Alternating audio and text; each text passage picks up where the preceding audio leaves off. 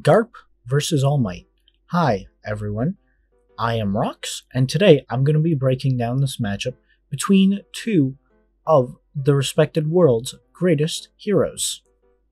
Now, we're going to be doing just their standard forms, the most iconic versions, which are Old Man Garp and All Might when he's getting pretty close to his retirement, but still before his fight with All for One. So he still has one for all and everything of the sort. So let's break it down. Garp. Garp scales to the Admirals. The Admirals are, well, pretty strong. As far as attack potency goes, they are considered multi-continental, and since Garp is directly shown boxing Aokiji, literally as we speak in these most recent chapters, he directly scales to them. Now, that's good, but there's speed. Now, speed is contentious for One Piece. You have the most consistent, which is like light speed and just generally a little bit faster than light. Or you can get into the crazier elements using pixel measurements and then adding multipliers on top of that, which can max out between 900 times the speed of light typically. So it's more of just what you want to consider. I'm going to be going with the high balls of each character today, just to make everything a bit more interesting. So, quick summary for Garp: multi-continental plus 900 times the speed of light. So, yeah, pretty crazy. Now, let's move in to All Might. All Might is quite the different character. MHA characters don't have many different instances of light speed. There's Aoyama with his lasers, and then there's Stars and Stripes with her lasers. Now, that's not a bad thing whatsoever. And it's more of these characters are able to move at the same pace as Aoyama's laser, which is a beam of light. So it puts these characters who scale below All Might at light speed.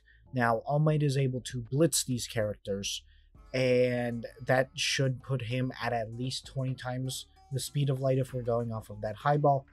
But that's not necessarily something that we can particularly put a point on, but he is at least 20 times faster than light, as evident through just characters needing to be able to move so fast to blitz another character. Now, if you're wondering how blitzing a human eye works, I broke that down in my Madara versus Admirals video, which you can go check out, and I give it a good little rundown there. Now, so at 20 times the speed of light, the other component of this fight is attack potency. Now, attack potency, thanks to scaling from Stars and Stripes, who has attacks which are so large you can see the curvature of the earth, and also Izuku Midoriya having the ability to destroy a thunderstorm which dwarfed a small island, or not a small island, but just a general, not a continent. And the force to require, or the power required to propel a storm of that magnitude would put him in the small country level, and All Might actually scales above both Stars and Stripes and Izuku Midoriya from the second movie. This is both because, as the number one hero in the world and the greatest hero of all time, it makes sense that he would scale higher than a hero who is not called the number one hero of all time. Everyone understand that? Good. So, Garp and All Might in their older, close to retirement forms are currently at 900 times the speed of light and multi-continental versus 20 times the speed of light and small country level. So, unfortunately, All Might is getting rather clapped. I'm sorry to say. Now, a lot of people do wonder how these characters interact because they do have a very similar moveset, and if I had to give an overall advantage, All Might is repeatedly shown to have abilities that can perfectly move air and allow you to manipulate weather, not to a flawless extent, but to enough that it would definitely cause a problem. And Garp has been able to send out shockwaves, however, those shockwaves do not seem to be very precise. Along with that, All Might definitely has better experiences than Garp due to just the nature of My Hero as a whole. Think about it, 80% of the population has a unique quirk. And every quirk is unique, just sometimes they're not that unique. Like, obviously, for example, for inheritance, you have you have Todoroki's fire and Endeavor's fire.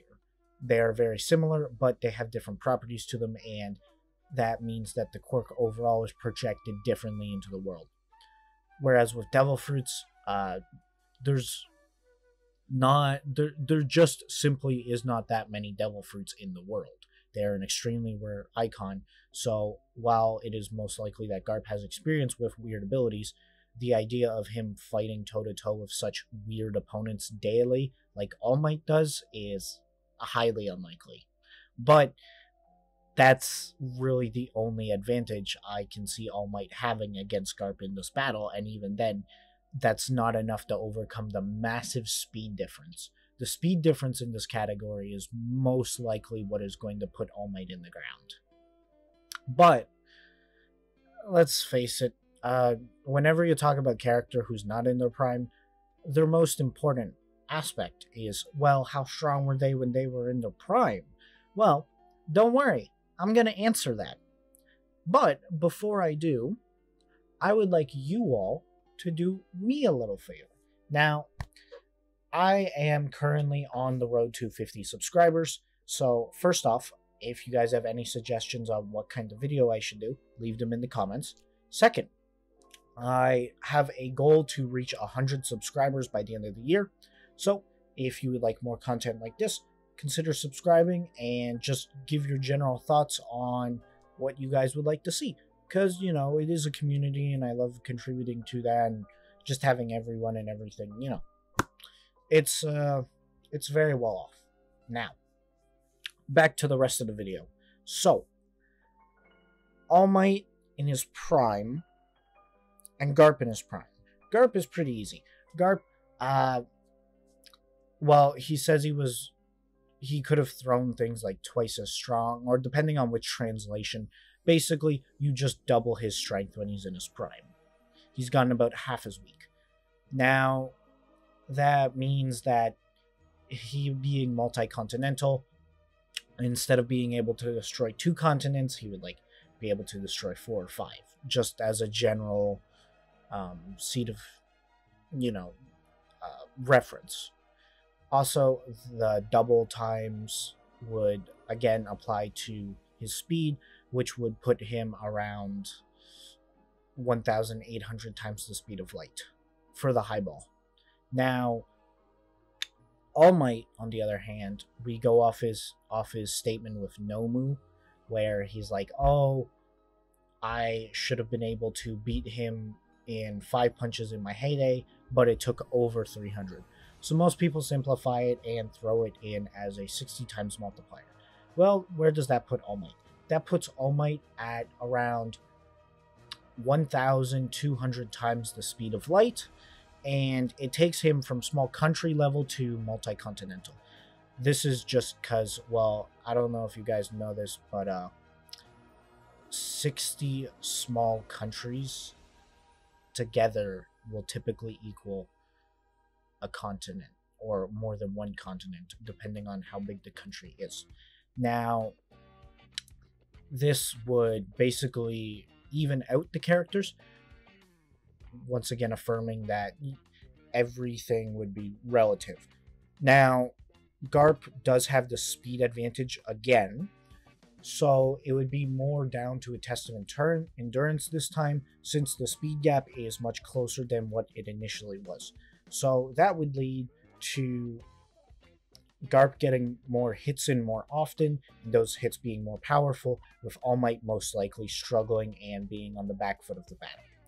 This is where endurance comes into the fact. Now, One Piece characters typically have higher endurances than most other characters, I find. This is due to the odd statements and just trying to make battles feel legendary, such as Akainu versus Aokiji for 10 days, and Ace versus Jinbei for 5 days, or Whitebeard versus Roger for 3 days. Those components just generally imply that One Piece characters have better stamina and endurance, which is the reason why I think Garp would once again take the W in both characters' primes. So that means that Garp wins both in old age and in his prime. But that's just my opinion.